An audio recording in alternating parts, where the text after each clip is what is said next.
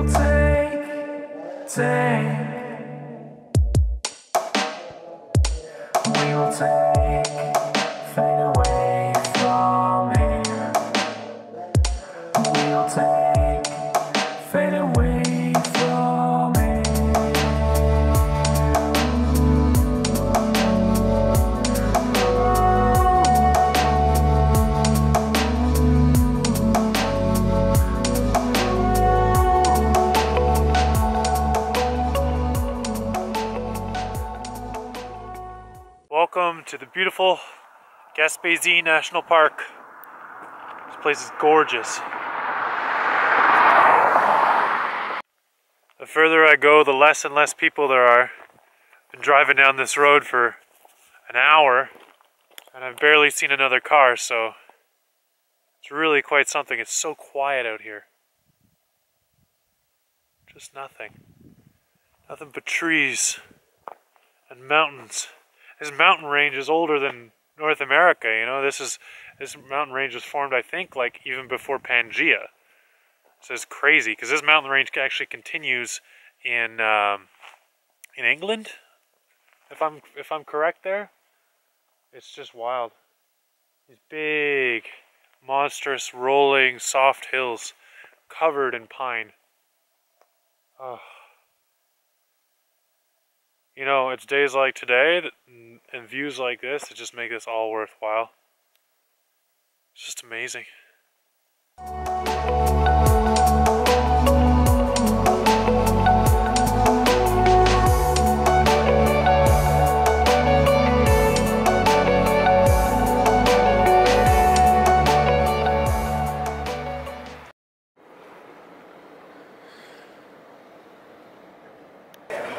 In a lot of ways, Quebecois cooking is kind of like, or Quebecois food is kind of like the Southern America food, right? It's, for Canada, it's our Southern food. A lot of comfort-based, fried chicken, it's a big thing here. You know, pasta, potatoes, all stuff with bread, buns, and boulanger here. It's good, but it's also very different. So, just where it sits culturally, it's a similar place. I've been craving this since I crossed the border. Well, it was a long day of driving. The town of Gaspé itself doesn't actually have that much to offer, so after some dinner there, I just kind of kept going. My drive tomorrow is going to be even longer than the one today, and it should also be quite beautiful, but I thought I'd get a head start on it. I got 150 kilometers of that ride done just this evening as the sun is setting, so I don't have a couch surfing gig tonight, so tonight I am camping, and I am actually wild camping for the first time on this trip. So I'm going to set up my wild camp here. I found the spot now. Out here it's pretty easy because it's very sparsely populated. So I just found, actually this one is a municipal like compost dump. There's an access road for it and there's a bunch of lumber behind me. But it's closed for the season. And there's a couple big stones on the way, so there's no trucks going to be coming up here anytime soon. The only other people who can come up here are by foot or on motorcycles. So I just zipped up here and I'm way in the back of it, like past where everyone else is dumping stuff, and I found a couple trees that are pretty good, and I'm going to set up my hammock and cuddle up, and I downloaded some new TV shows, so I'm going to watch that on my laptop, keep warm because it's cold.